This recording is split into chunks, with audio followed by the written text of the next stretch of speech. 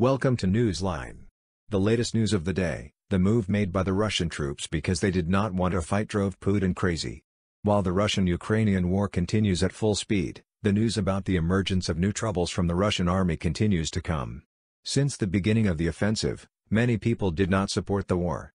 Among them are the Russian people and Russian soldiers. This situation has caused great difficulties in the Russian army since the beginning of the war. While many Russian soldiers fighting in the Russian army injured themselves not to fight, many of them surrendered. In addition, there are even Russian soldiers seeking help from world human rights organizations. This situation caused great turmoil in the Russian army. According to a breaking news today, the move made by the Russian troops because they did not want to fight drove Putin crazy. A Russian unit announced that it did not want to fight as all soldiers by videotaping the speech of the unit presidents.